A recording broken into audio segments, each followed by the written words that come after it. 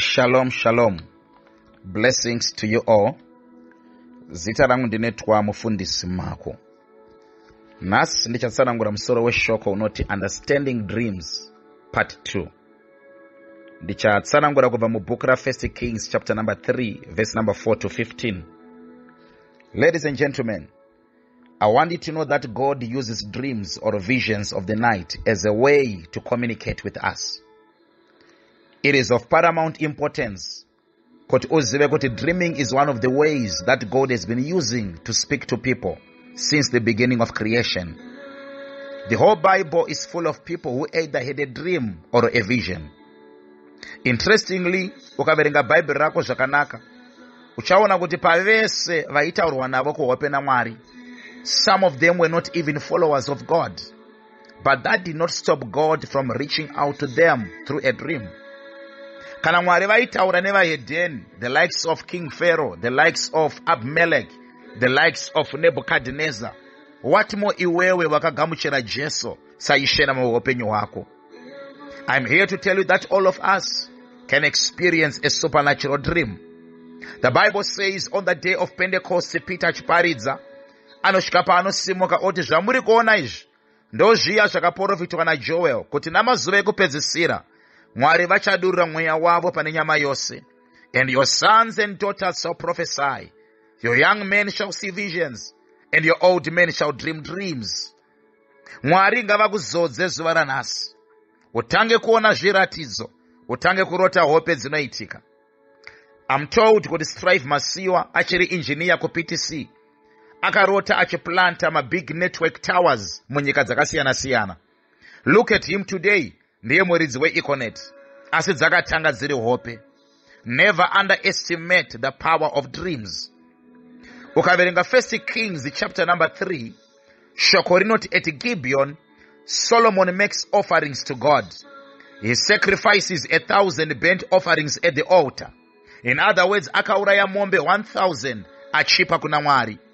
According to this scripture, Solomon was a giver. Aipa kuna Mwari.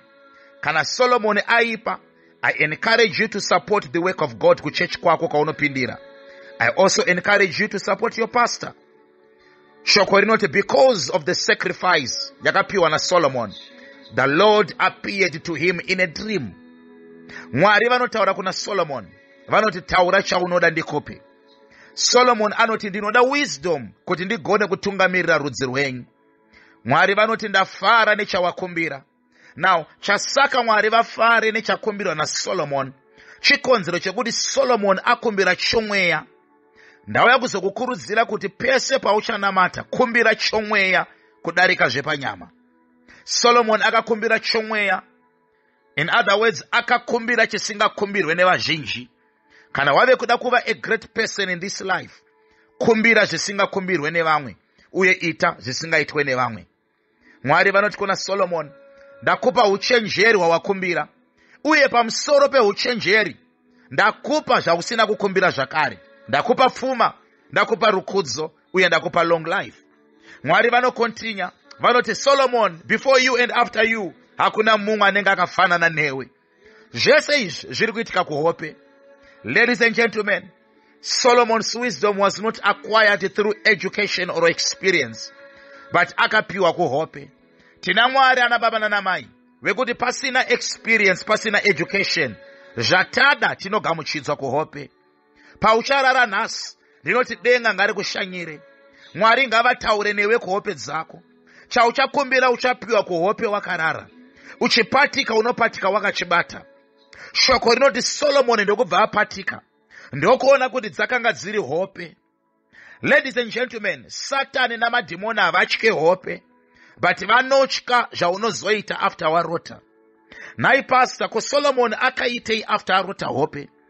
Ukaverenga pa verse number 15, shoko rinoti Solomon achipatika, akabva aenda Jerusalem kwaive neareka, ndokubva anopa mamwe burnt offerings zvakare.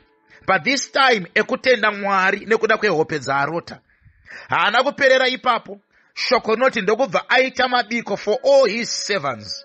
Mabiko ekucelebrate hope dzaarota. Chiri kufarirwa naSolomon ihope chete. akaziva kuti chandarota chatoitika. Ndauya kuzokudza kuti uchipatika makuseni, tanga kucelebrate hope dzaunenge warota. Uchiti Mwari ndinokutendai ndazvatoitika. Shoko rinoti we walk by faith and not by sight. Shoko rinoti the just shall live by faith.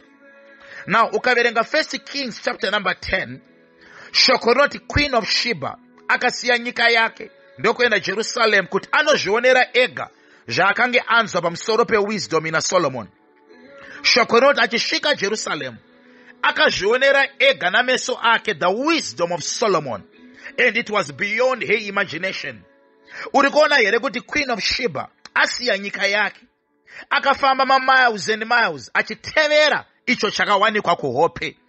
I pray for you today. Arise and shine, for your light has come, and the glory of the Lord is risen upon you. His glory shall be seen on you. The Gentiles shall come to your light, and the kings to the brightness of your rising. Nditererese nasi kune vanokudzwa nevanoremekedzwa vachabva nyika dzakasiyana siyana vachitevera chauchawana kuhope. God bless you.